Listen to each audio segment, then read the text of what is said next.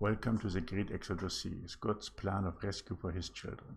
Let my people go, the path to Mount Zion. My name is Michael, I'm the founder of Triple Grace and the Righteous Path Movement Foundation. And our topic today is Isaiah 61. Why Isaiah 61? Because the people who are chosen and selected to be the harvest workers will become more Christ-like. And if they become closer to walk as Jesus did, they will also receive His mandate. And His mandate was Isaiah 61. So let us go to the Bible and read what is written there. The year of the Lord's favor. The Spirit of the Lord God is upon me, because the Lord had anointed me to preach good tidings unto the meek. He had sent me to bind up the brokenhearted, to proclaim liberty to the captives, and the opening of the prison to them that are bound, to proclaim the acceptable year of the Lord, and the day of vengeance of our God, to comfort all that are mourn,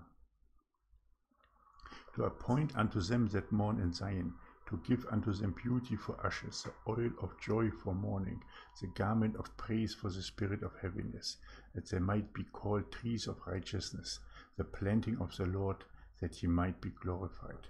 And they shall build the old wastes, and they shall raise up the former desolations, and they shall repair the waste cities, the desolations of many generations.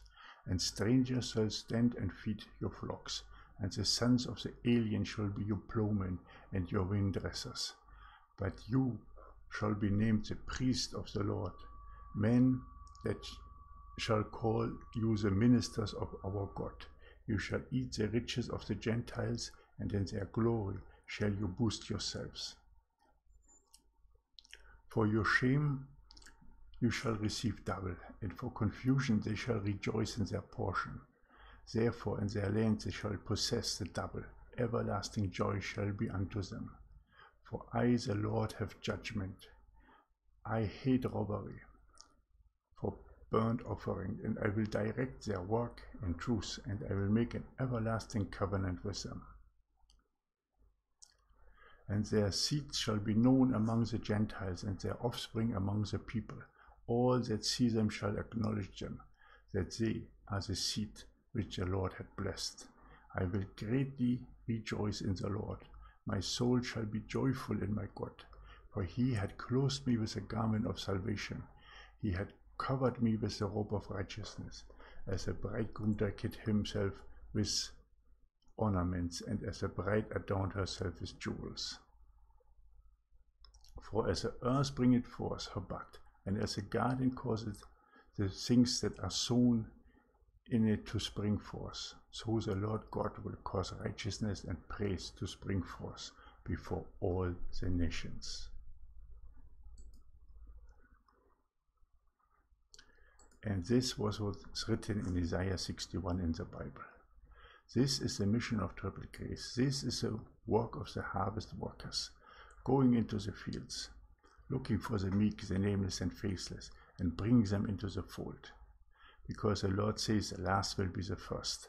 And this one that is suffering right now will be blessed.